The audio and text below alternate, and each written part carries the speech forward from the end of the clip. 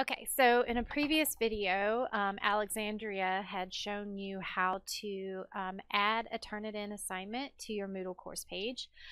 In this video, I'm going to show you another cool feature that we can do with Turnitin, which is integrating a rubric for an assignment into Turnitin. So in order to do that, I'm going to pull up one of my Moodle course pages, and we're going to go to a Turnitin assignment. So this is a Turnitin assignment that I just put on there. You could also do this integrating your rubric while you're creating the Turnitin assignment, but you can always create the Turnitin assignment and then come back and put your rubric in later. All right, so I'm going to open up my Turnitin, and you'll see right here this little icon. This is going to launch your rubric manager. So right now I do not have a rubric associated with Turnitin. So I'm going to launch it.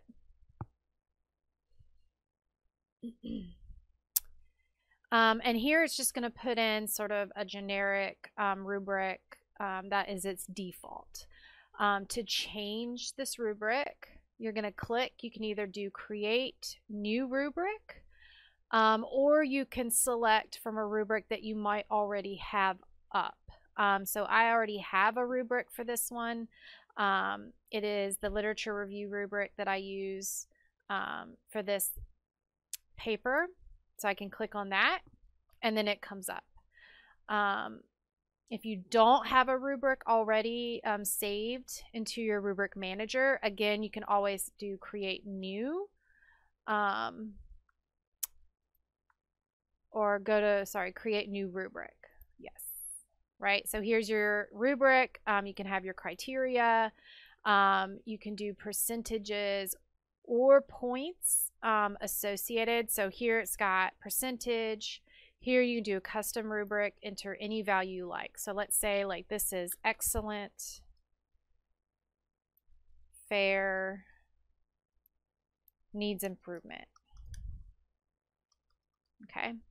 The criteria 1 might be your hypothesis, right? An excellent hypothesis may be 10 points, a fair hypothesis may be 7, needs improvement may be 5, however way you want to do it.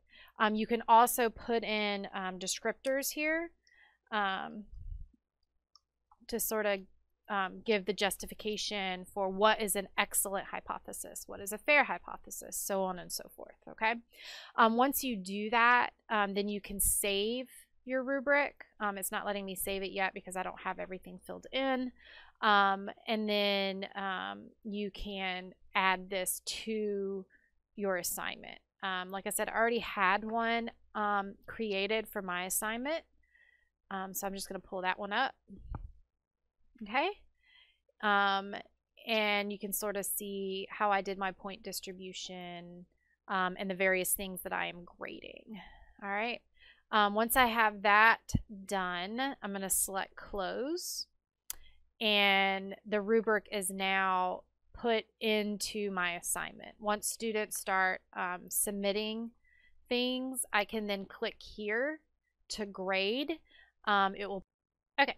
All right, so here's an example of a paper that was submitted that I already graded in a previous class. But when you first click on the student's paper, it's going to pull up your feedback studio. And there's a couple cool things you can do on the feedback studio. If you click anywhere on the paper, you can put in comments. Right now, I've already submitted the grade for this paper. This is a class from a few years ago. So it's not going to let me interact too much, but I just want to show you this. So to grade with your rubric, you're just going to click this little thing and then the rubric comes up. It's a sliding scale based on your criteria, and you can set to whatever score you think that this section of the paper is merited. It will also tell you what you put into the descriptor for each of the criteria at each grade level. Exceed standards, meet standards, so on and so forth. So you can read through that. All right, what did I say met standards for the introduction? And I would read that part, all right, to help me sort of calibrate myself on the rubric. You can also put in voice comments, text comments. You can click anywhere on the paper to add comments. You can do quick marks, and you can add to the quick marks. So if there's a comment that you keep putting on students' paper over and over again, maybe you want to make that a quick mark so that you can sort of get through and grade a little faster. Okay.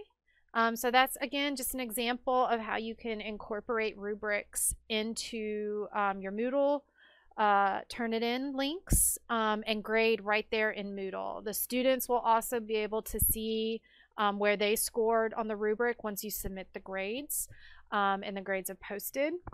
And they also will be able to see all of your comments, both in the text comments, the in-paper comments, and then voice comments if that's easier for you.